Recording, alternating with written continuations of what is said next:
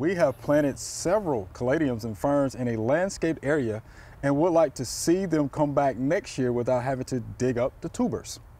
I'm fairly certain the ferns will survive the winter, but the caladiums, not so much.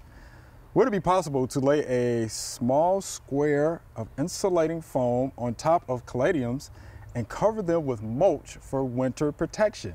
And this is Roger in Knoxville, Tennessee. So he wants to try to cover him with the foam, right? I like the appreciate thought. that. Yeah, I like appreciate the thought. That was the thoughtful process and trying to think of how to keep that particular area warm. Although the problem is, it's usually not the cold. It's not the cold, but it's usually the wet weather that we have that rots the caladiums in the ground.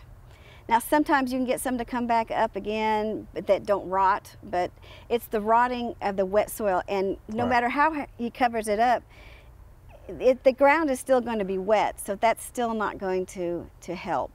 In fact, by covering all that, going to all that much trouble, that means it's not going to dry out at all. So then it's going to really rot that particular area. And that's a good point. Now, this is what I would suggest. Plant your caladiums in containers, you know, clay pots or plastic pots, it doesn't matter, and then plant them, the whole container in the ground in the growing season. You know, cover it completely up so there's no pot sticking up. And then when it comes to fall, then just pull the pot up and then put it in the garage for a little while, and then you can put it back in the ground. But no, I like this thought. I do like the thought. But I'm afraid the wet ground is going to rot the bulbs no matter what he does with the temperature. Hope you enjoyed the video. We would love to get more questions from you. So be sure to leave us some comments.